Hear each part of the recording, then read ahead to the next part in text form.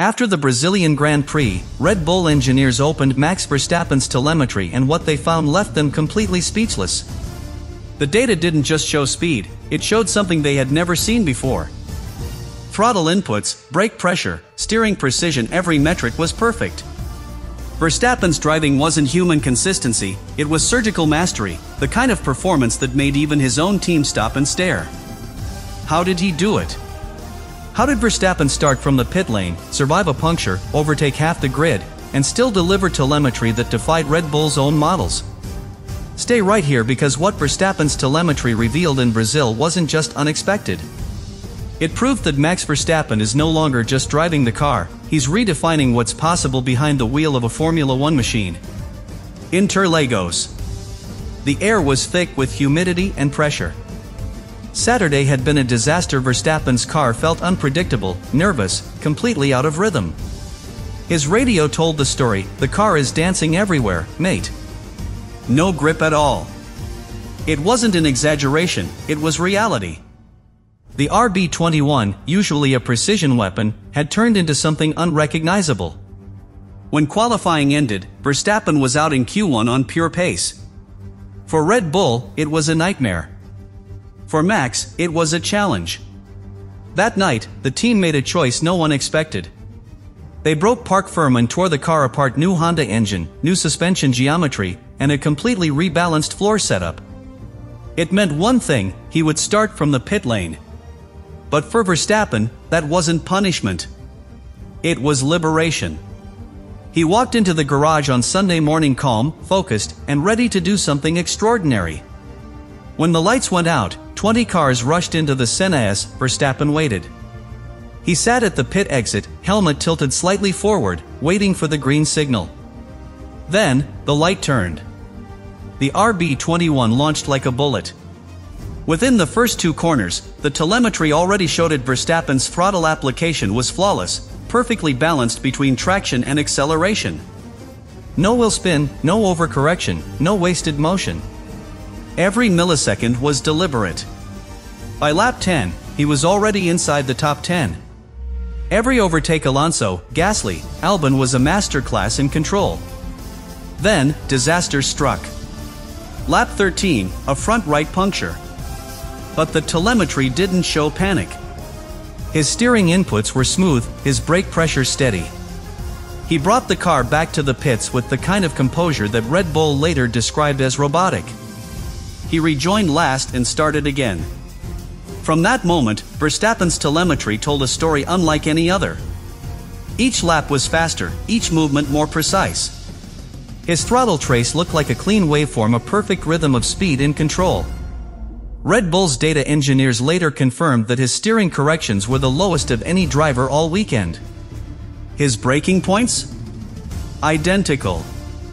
Lap after lap. Turn after turn. The trouble started long before Sunday's lights went out. From the first lap of practice on Friday, Verstappen knew something was deeply wrong. The RB21 wasn't just off pace, it was unpredictable, twitchy, and unstable in every corner. On the radio, his tone was sharp, analytical. "I turn in, and the rear just breaks away. The car is not following the front." He wasn't guessing, he was diagnosing. Verstappen's ability to translate feel into data has become legendary inside Red Bull, and this time his instincts were right. The car's balance metrics confirmed it. The floor was stalling under load, killing rear downforce mid-corner. Red Bull's engineers spent the night chasing stability through suspension tweaks and aerodynamic adjustments. Nothing worked. The telemetry remained chaotic: erratic steering corrections, inconsistent brake pressures, spikes in energy recovery. The data looked like noise. By Saturday, Verstappen's discomfort had turned into disbelief. In qualifying, his inputs were clean, but the car refused to respond. Every corner exit showed traction loss, every braking zone showed oscillation. It wasn't driver error. The RB21's aero platform had simply collapsed. When the checkered flag fell on Q1, Verstappen was out 16th on the grid. No mechanical failure. No weather interference. Just a car that didn't belong on the same sheet as McLaren or Mercedes. For a driver who thrives on precision, it was like playing piano on broken keys. The telemetry confirmed what he already knew: the RB21 was fighting itself. Inside the Red Bull garage, the silence was brutal. Lambiase sat in front of the monitor, his jaw tight. Adrian Newey leaned over the data displays, scanning for logic in the chaos. The aerodynamic pressure ratios were wrong. The mechanical balance numbers were off by millimeters, but those millimeters meant seconds. They had misjudged the track's demands completely. Then came the meeting that changed everything. Verstappen walked into the engineer's office and didn't raise his voice. He just said, "We brake park firm. We change everything. If I'm starting at the back, give me a car I can fight with." It wasn't arrogance, it was leadership. And everyone in that room knew it. Red Bull made the call. They would rebuild the car overnight. A new Honda engine, new suspension geometry, and the trusted Austin spec floor. It was a move that meant starting from the pit lane, but it also meant freedom. Freedom to give Verstappen the kind of machine he could master. By midnight, the telemetry feeds came back online. The numbers started to look normal again. Ride height balance stabilized. Aero load regained symmetry. The RB21 was reborn. When the lights went out in the Red Bull garage that night, the team was still working. Mechanics, engineers, and aerodynamicists moved in perfect rhythm, like a pit crew frozen in time. The RB21 was stripped down to its carbon core. The floor came off, the suspension was recalibrated, and a brand new Honda power unit was installed, one that hadn't turned a wheel since it left the factory. It wasn't a repair. It was a resurrection. Every decision came down to precision. They lowered the rear ride height by millimeters to stabilize airflow through Interlagos's mid-speed corners. They adjusted anti-roll bar stiffness to correct the unpredictable weight transfer that had haunted Verstappen all weekend. The rear suspension geometry was realigned by hand, a job so exact that one wrong turn of a wrench could ruin the setup. The telemetry from Saturday looked like noise. What they built that night was silence, balance, harmony, perfection in motion. By dawn, the garage was quiet again. The RB21 stood gleaming under fluorescent light, smoother, lower, meaner. When Verstappen arrived, he didn't ask for updates. He didn't need to. He trusted the team. His calm was unsettling, the calm of someone who knows what's about to happen. He suited up, strapped in, and fired the engine. The deep growl of the new Honda power unit filled the garage, and the telemetry screen came to life. And then, Red Bull saw it: clean, perfect data. Throttle traces were fluid. Steering corrections? Minimal. Brake pressure distribution? Almost symmetrical. The numbers didn't lie, the rebuild had worked. Verstappen's first out lap on Sunday morning was a confirmation of everything they'd done overnight. His inputs were steady, confident. Even in traffic, the car responded with precision. The RB21 wasn't fighting him anymore. It was listening. Then came the start. As the grid launched into turn 1, Verstappen waited behind the pit lane barrier, visor down, hands locked. When the green light flashed, he released the clutch, and the telemetry captured something Red Bull hadn't seen since 2023, a launch without traction loss. The throttle curve was smooth, rising in a perfect arc to 100%. No wheel spin.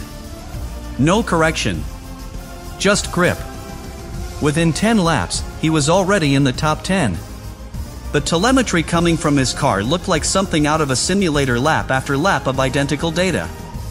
Even through turbulence, his brake modulation stayed within a 1% margin. Each apex was hit within centimeters. Engineers at the pit wall exchanged looks, half in awe, half disbelief. The numbers were real. Verstappen's driving was measurable perfection. Then, lap 13, the puncture. The live data showed a sudden pressure drop in the front right. But what followed was almost eerie. No erratic spike in steering angle. No panic braking. His inputs didn't change. He simply compensated, guided the car back, and radioed in with the same composure: front right gone. Boxing now. When he rejoined, dead last, the data looked identical. The throttle curve, brake trace, steering arc all unchanged. For engineers, that kind of consistency is mythical. And in that moment, Red Bull realized they hadn't just fixed a car. They'd unleashed something entirely new, a version of Verstappen whose control could be seen not just on track, but in the raw numbers themselves. By lap 15, Red Bull's pit wall was staring at their screens in disbelief. Verstappen's telemetry wasn't just consistent, it was evolving. Every lap was faster, every corner more precise, and yet his tire degradation was almost non-existent. The engineers had never seen a curve like it. The expected drop in rear tire surface temperature after prolonged high-speed load simply wasn't happening. Instead, Verstappen was managing his tires with mathematical precision. The data showed perfect modulation of brake and throttle, the kind of balance you expect from simulation, not reality. Gianpiero Lambiase made the call, "Max, we're switching to Plan C. 3-stop strategy. Push flat out." Those words changed everything. Most teams were locked into 2 stops, managing pace and saving rubber. Red Bull went the other way, full attack. Verstappen didn't argue, didn't hesitate. "Copy. Let's do it," he said, voice calm, confident, already processing the new race in his head. The telemetry told the story before the commentators could.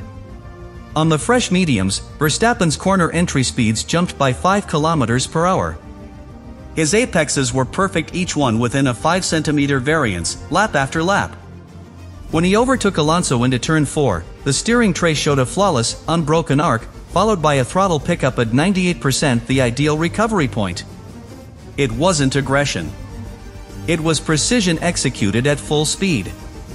By lap 30, Verstappen had cleared the midfield. The telemetry looked like a masterpiece: 0 wasted motion, 0 spikes in brake temperature, and energy deployment curves that lined up perfectly with his race plan.